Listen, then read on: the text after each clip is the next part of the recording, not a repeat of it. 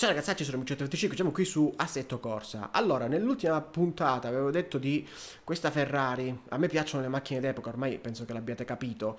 Questa qui, vediamo un po' che colori ci sono. Cavolo, questi sono tanti bei colori, tanti ricordi. Macchine di una volta che veramente hanno segnato un'epoca. Questa qui però gialla non me la ricordo. Sapete che queste due colori qua non l'ho mai viste. No, questo grigio sì, facciamo questa di lauda, dai. Prendiamo questo colore qui, torniamo indietro. Voglio provare questa macchina sul Pikes, anche se penso sia un azzardo. Però dai, ci proviamo, ci proviamo. Infosessione, come sempre io vi ricordo che uso realismo esperto, quindi il massimo. Metto solo le termocoperte, neanche il puntato tac automatico metto. Cioè, anche perché qui ci vorrebbe il puntato tac automatico, Però non me la sento di metterlo automatico, voglio gustarmele io le macchine le amo, così come sono, non che le ami a metà. Che cos'è? Intanto faccio un po' più dietro il volante, ok, un po' più avanti, vediamo un po'. Mamma mia che bella, mamma mia che bella. Bella, bella, bella, questa mi piace. Scusami, dov'è? Ah, questo è, mamma mia. Come siamo vicini, è troppo bella sta macchina. Troppo bella, ok. Rimettiamoci all'interno. Qual è il mio? Il mio, ok, questa è la cosa del cockpit. Cazzo, il mio scotto di premere la frizione. Merda, già l'ho distrutta la macchina. Cos'è meglio? Così, così? Oppure così da sopra? No, da dentro, dai. Questo qui è il nostro. Partiamo. Ricordiamoci che qui non è che abbiamo aiuti di un cavolo. Quindi qua dobbiamo andare molto piano. Molto piano un corno comunque. Di seconda siamo a 140. Mamma mia che guidabilità che c'ha sta macchina. È una scheggia, C'ho paura. Mamma mia. Vi ricordo sempre che io le macchine non le provo, tranne quella Lotus di una volta che avevo detto che avevo provato. L'ho detto anche nella puntata, per provare a vedere se la registrazione funzionava, che col cambio di secondo PC là. Ma questa qui non l'ho mai vista io, non l'ho mai guidata. Quindi per me è tutta nuova, devo scoprirla insieme a voi. Bellissima, bellissima sta macchina, bellissima. E curva anche bene. Tiene bene anche la strada, sapete che tiene bene anche la strada. Come sempre su queste macchine non è che c'è traction control o cazzi vari. Qua la prendete e la dovete saper guidare. Mamma com'è bella. Mamma com'è bella sta macchina. C'ho paura anche ad aprire, perché non si possono rovinare certi capolavori con un incidente. Questo è un capolavoro di macchina. Mamma come sale. Se schiacci tutto sale tantissimo, sale subito. Siamo sui 100, comunque le curve qua le sto facendo molto veloci. Con questa macchina faccio tutte le curve senza problemi. Cioè, almeno per adesso le ho fatte senza problemi. Ok? Mamma mia come tira, mamma mia come tira. Quanto tira sta macchina? Più della Smart, devo essere onesto, più della Smart mi sembra. Ok, no, che metti la terza? Fermati, va. Anche di terza potrebbe salire, Non se ne fa problemi sta macchina. Tornantino, primo tornantino che incontriamo, mettiamola prima. Ok. Facciamolo bene sta curva. Stavo per andare fuori. No, comunque si vede che... Porca miseria. Porca miseria. Si vede che è una macchina Formula 1 perché c'è un sacco di tenuta. E sono andato fuori, infatti. Stavo per dire, la macchina ha un sacco di tenuta e ovviamente sono andato fuori. Perché parlo? Io soffro dell'autogufismo. L'autogufismo. Mi porto sfiga da solo, mi porto sfiga. Un po' fuori, va bene, non ti preoccupare. Vi ricordo, le macchine da Formula 1 di una volta non erano basse come quelle di oggi, Erano molto più alte. Quelle di oggi toccano per terra quasi. Quelle di una volta è difficile. Ok, primo tornante. No, primo tornante serio sulla sinistra. Mamma mia quanto se ne va nei tornanti. Devo stare attento con l'accelerazione. Poi, che vi devo dire?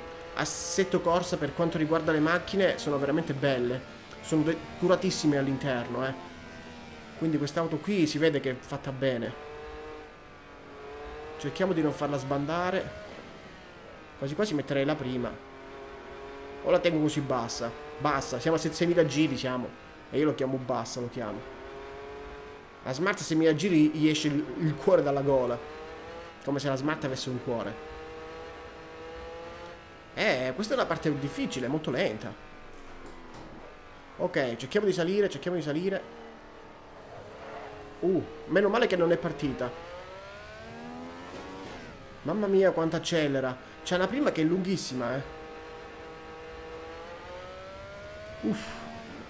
Quando non parlo è perché sono concentrato. Mi concentro tantissimo, provo sempre a fare il meglio. Mamma mia. Eravamo quasi sui 200, Eravamo quasi a 200. Non so se ve ne siete accorti. Oh cavolo. Mi sono dimenticato che qui non c'è né la frizione automatica né l'ABS. Mi ero proprio dimenticato. Ulla. Quanto tira? Quanto tira sta macchina? Quanto tira? Tira e curva anche. Strano, quando sbaglio è perché sbaglio io. Sto scendo io di strada un po' troppo. Però va veramente bene poi. La sento molto stabile, La sento molto stabile. Ok, facciamola bene sta curva, che qua chiude poi alla fine e rompe le palle. Ste chiusure di curva. Mettiamola prima. Saliamo così con calma. Con calma e circospezione, come dice quel tale Ale. Ok, così. Guarda quanto la posso tirare, frena. Sono arrivato lunghissimo, ho dovuto spiattellare le gomme perché ero veramente lungo. Scusate gomme se vi faccio soffrire ogni tanto. Però che vi devo dire. Mettiamola prima. Questa è una curva lenta. Bisogna farla lenta, perché qui ce ne andiamo per campi. Qua la seconda si sale di prima, seconda, è una salita. E poi come dicevano in Initial D, in salita conta il motore, in discesa conta il pilota. E anche il motore comunque. Il motore sempre conta un pochino, Cazzo. Invece lì dicevano, su Initial D dicono che il pilota conta di più vabbè, il pilota conta sempre di più. Poi dagli, cioè se a me mi danno una Ferrari, mi mettono un pilota forte su una macchina normale. Guarda. Il pilota forte magari non fa ste cagate. Aspettate un attimo che mi è partito il volante. Ok, perdiamo un po' di tempo, tanto ormai gli errori l'abbiamo fatti. Quanto tira, quanto sta alta sta macchina di regime? O regime? Sapete che non mi ricordo se si dice regime o regime. Cavolo. Penso sia regime, perché l'accento è sulla E. Molti dicono regime però. Si può dire in tutti e due i modi? Perché il regime dovrebbe essere la dittatura, tipo. È un regime totalitario. Mentre regime è quello dei motori. L'accento è sulla E. Non vorrei dire una cagata. Con sti cavoli di accenti in italiano fanno un casino. Tipo facoceri. Io ho sempre detto facoceri. Si dice facoceri. Non vi prendo per il culo, andate a cercare sul dizionario, si dice facoceri. Cioè, è una cosa incredibile, perché facoceri? Oppure guaina, io ho sempre detto guaina, e si dice guaina. Cioè, sono quelle parole in italiano che ti fanno stressare in un modo incredibile. Sono tutte controllate sul dizionario, perché poi sono andato a guardare e dico, ma com'è possibile? È possibile, si dice guaina. Mamma mia, c'è da mettersi le mani nei capelli. Con l'italiano, se non conosci tutto, fai delle figuracce. Io ho sempre detto facocero. E invece si dice facocero. Timone e Pumba non è un facocero, Timon. Pumba, voglio dire. Perché, vabbè, anche Timon non è un facocero. Però, cioè, non è un facocero, è un facocero. E comunque nel cartone mi sembra che lo chiamano facocero. Quindi c'è un errore, c'è. E vabbè. Comunque non so se questa cosa vi poteva interessare. Comunque ve l'ho detto ormai. Mi piace andare a guardare gli accenti dove stanno sulle parole. E così come regime, io penso sia sulla E l'accento. Non vorrei dirvi una stronzata, ma penso sia lì l'accento. Quanto tira sta macchina? Ok, frena. Oh, dove vai? Ti sei accorto che c'è la fine del mondo lì davanti? Guarda com'è bella, oh. Comunque quando la fate cantare sta macchina vi dà soddisfazione. Tacco punta non ne sto facendo, perché se lo chiedesse non sto facendo nessun tacco punta. Sono arrivato lungo. Ok. Scusa macchinina se ti distruggo tutta. Ti meriteresti un pilota migliore. Queste sono macchine che meritano i piloti migliori.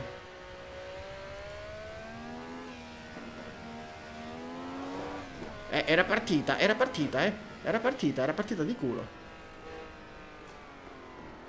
Ok, facciamo la curva piano. Tiriamogli sta cavolo di prima, tanto qui non c'è bisogno di cambiare, c'è la prima molto lunga. Sfruttiamola, sfruttiamola. Mamma mia che paura. Ok. Piano piano. Piano piano. Piano piano piano. Io mi devo ricordare di andare piano, perché a voler strafare vado sempre nei burroni.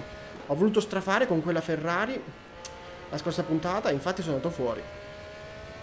E io non mi piace finire fuori nel burrone, anche perché nella realtà si muore. Non so quanti di voi lo sanno, ma nella realtà il respawn non c'è. Sembra strano, dici, ma allora, sembra strano, sì, ma non potete respawnare nella realtà. Nella realtà dopo che, cioè, finisce lì, finisce la partita. C'è un solo game over. Non è come su Call of Duty che premi e respawni 1000 volte, o su GTA, no no. Lì dopo che, insomma, la realtà è un mondo più difficile. Avete una sola vita in pratica, è inutile che mangiate il fungo per prenderne uno in più. Sempre quella. Sono andato fuori. Ho perso... cavolo. E che fatto di... Che materiale è quel coso lì? Guarda lì, ho rotto pure il cupolino, ho rotto.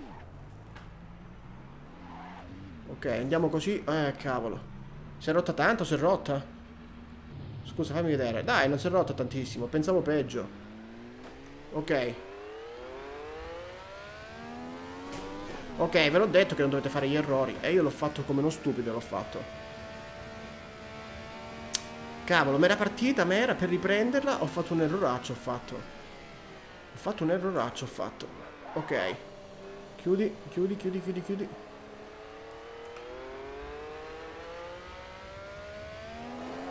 Mamma mia sul volante anche come sento il controsterzo. In pratica sentite il volante che vi tira dall'altra parte. Quello è l'effetto del force feedback. Mettiamo qui seconda. Questa curva è brutta. Me l'ero scordata. Siamo quasi arrivati. Sapete che forse abbiamo fatto... Potremmo finire vicino al record.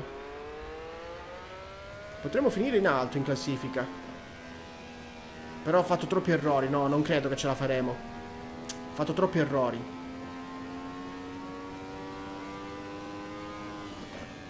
No, aspetta, che non mi chiedere la quarta. Che qua poi finisce male, finisce. Tu mi chiedi le marce, mi chiedi. E io te le metto secondo te.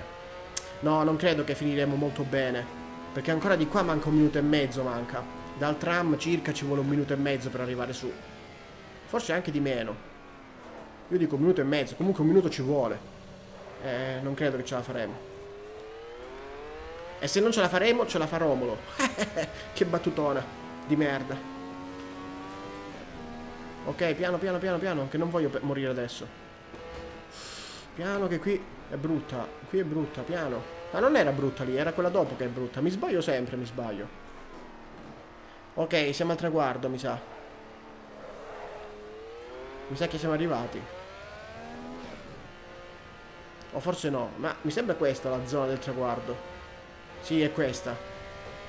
Tiriamola per dare un po' di spettacolo. Ok. 12 e 12. E non mi ricordo che posizione siamo. Comunque vi lascio alla fine della puntata un riepilogo con tutti i risultati. E noi ci vediamo nel prossimo episodio. Ciao!